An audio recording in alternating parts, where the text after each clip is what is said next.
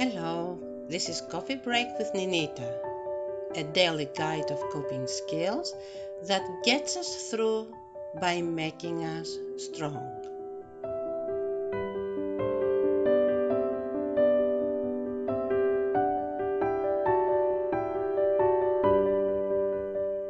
After listening Monday's Coffee Break with Ninita podcast, you probably think, how do you expect me to be the positive voice, to be the one with the kind words and loving words to my relationship?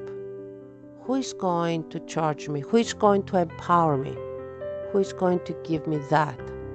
So I will be able, in return, to bring it into my relationship. It is true.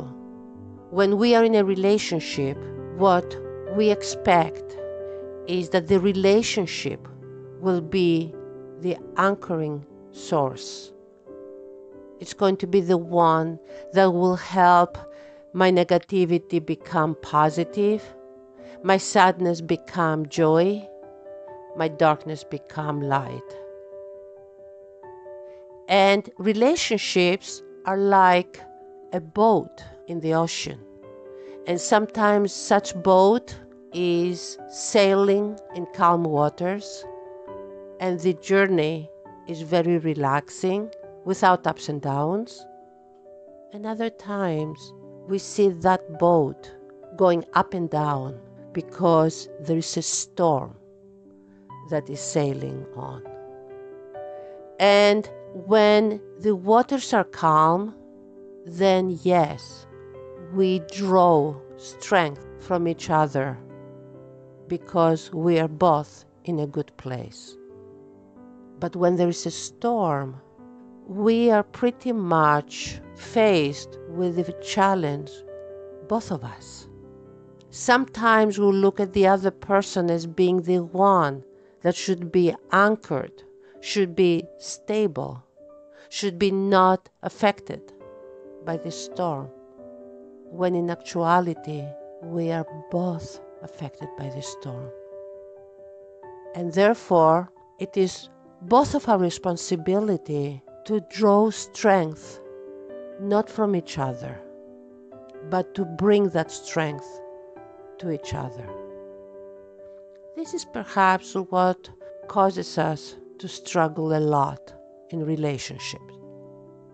That we try to draw strength from each other instead of bringing strength to each other. Where do we get this strength from?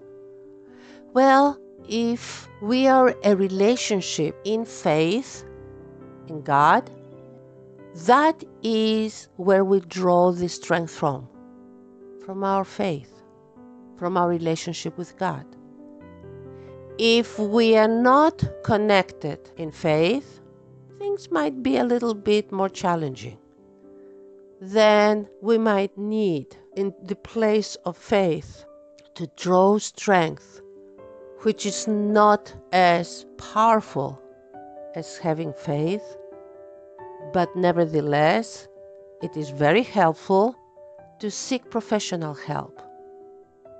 And when I'm saying seek professional help, I'm referring to choosing a professional that will be able to carry us as a walking stick that we need when the path is very difficult, we are going through, or when we are tired, or when our legs cannot hold us. The same way, when we are feeling vulnerable, fragile, very unsure and fearful, the one thing we don't want to do is just lean on each other. Instead, each one of us need to find, again, I'm repeating, strength from the faith, strength from a professional, and even better, strength from both. That will help us how? By providing us with the right tools and provide us with this source of energy that we need to actually use those tools. Because if I have the tools, but I feel drained, my situation won't be helped.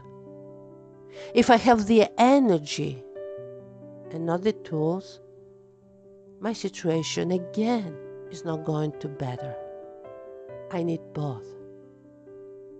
I need the strength to endure and the strength to use the tools and to know, to discern when is that I need to use my tools and when is it that I need to just endure until the storm passes, where the two of us get an opportunity to talk about it and process all that we're going through.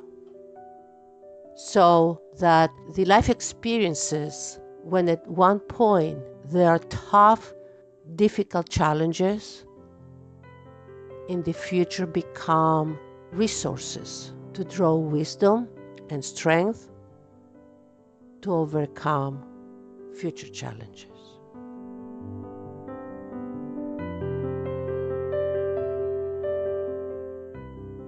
We thank you for listening to Coffee Break with Ninita. Our goal is to help our StayWHOLE community work through their challenges. Please join this cause by supporting us on Patreon. You can do that for the price of just 1 cup of coffee per month. Just click on the Patreon link in the podcast description below, or simply visit us at www.patreon.com/StayWHOLE. We appreciate you and hope we can help you stay whole.